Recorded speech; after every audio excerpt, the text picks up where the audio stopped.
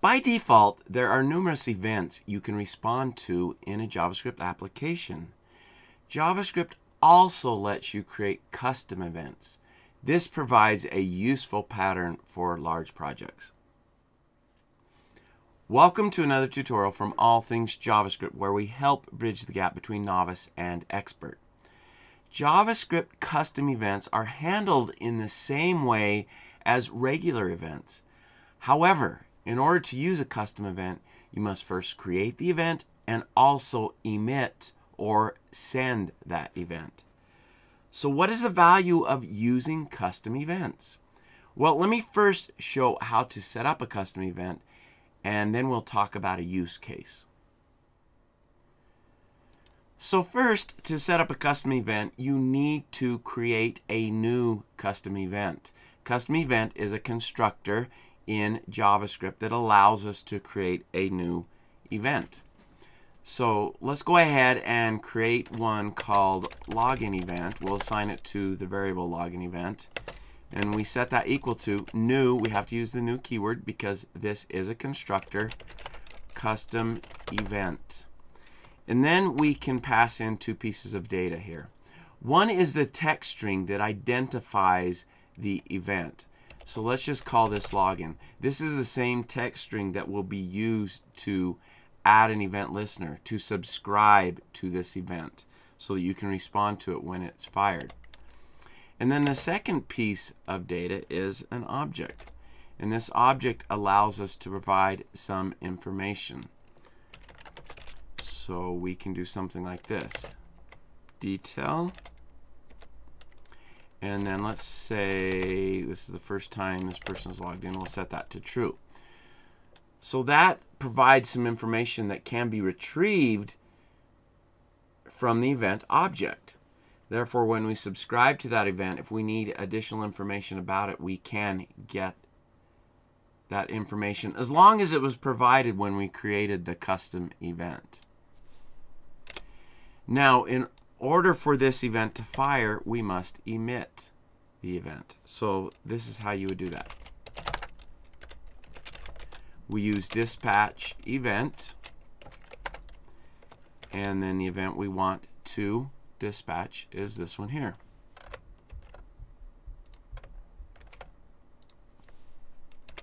This causes the event to emit, and anything that is subscribed using add_event_listener can respond to this event. Now, something important about emitting the event is you need to include a DOM element. In this case, it makes sense to use document. Since we're using a login event, that would be for the entire document. But there may be situations where it makes sense to use some other DOM element. So we've created the event and we've emitted the event. Now, in order to respond to the event, we need to set up an event listener. Now, let me just save this file, and then I'm going to go to a different JavaScript file that's attached to this HTML page, and that's where I'm going to add the event listener. And that way I'm able to respond to that event as needed. So this part is the same as if we were setting up an event listener for a regular event. Use add_event_listener, and then we specify the event. That is the text string which we use to define it. Right here, login.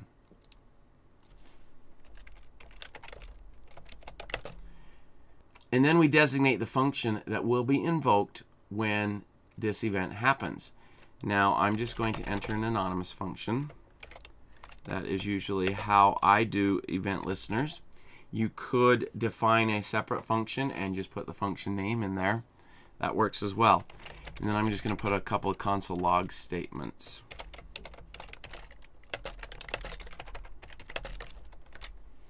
User has logged in. And then I want to look at the event object just so you can see what is returned as a part of that event object that we capture right here by setting up a variable inside the function that will automatically capture the event object, just like with regular events. All right, let me go ahead and save that. And let's open the console. And we see that we have user has logged in, and here's the event. So the event was set up, the event was emitted, and then we responded to the event using the event listener. And here's what we can see about the custom event. It has a lot of the same attributes as a regular event. The one thing that is different is right here, detail. So we put in first time equals true. We have access to that. So that is a way to pass information when we're using a custom event. So that's how you set it up. Now, as I mentioned, this can be a valuable pattern. And let me give a possible application, then we'll do a quick bit of code to take a look at that. Let's say you are coding an online course, and when someone completes the course, there are a lot of things that need to be done. Well, you can put all of that code into one large function that sits in a single JS file, or you could turn the course completion into an event and use listeners in any part of the application to respond to that event.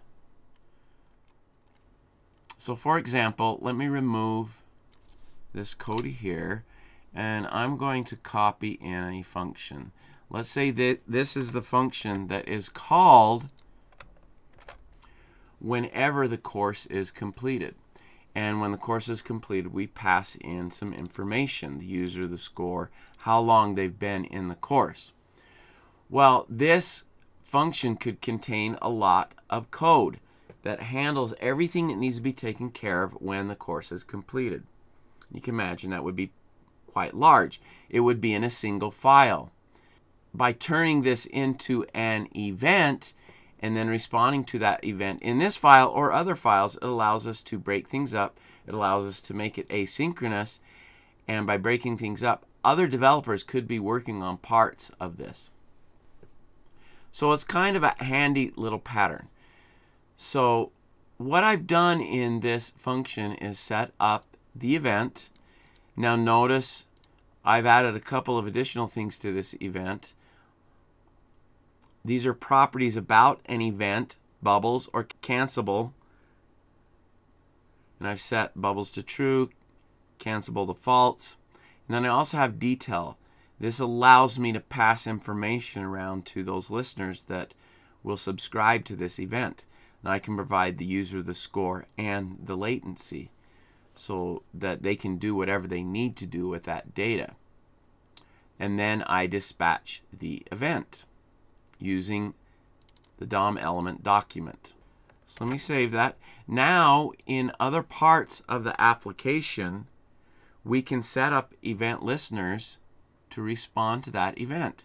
Now notice what the string is for defining that is complete course, uppercase C there.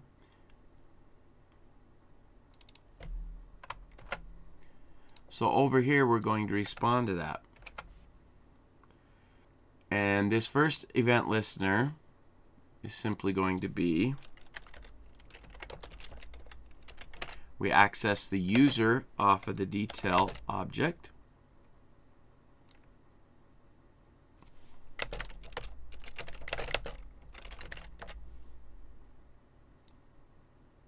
So there's one event listener.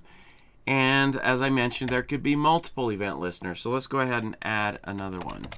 Document.add event listener. And once again, we're going to use the same event string. Anonymous function. We want to include a parameter to capture the event object. And then we'll just log something to the console. This time we'll do the score. The score was e.detail.score. So you can see how we can access that information that is passed via the event object. All right, let's go ahead and save that and take a look at this.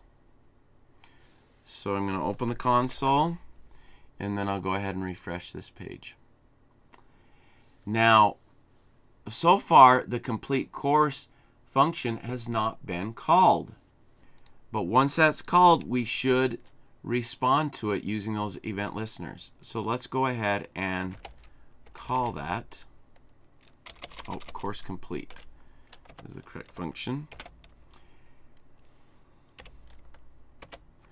And I'm passing in a name for the user, a score, and the amount of time they've been in the course, so the latency.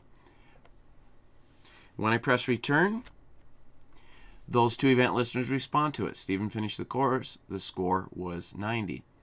So we can see how we could put event listeners in different places that respond to that complete course event.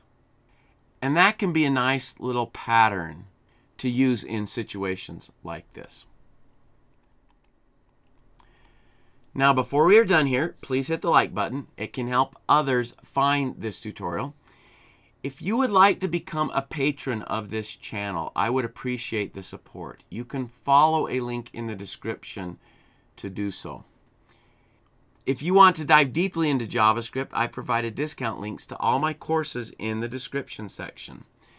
And if you haven't subscribed yet, you can hit that button or click the circle link on the left, the one with my face. I release a new tutorial each week. You can also click the video link in the center to access another tutorial right away, or click the link on the right to visit my website, allthingsjavascript.com, for a complete list of tutorials and other resources. Thanks for watching.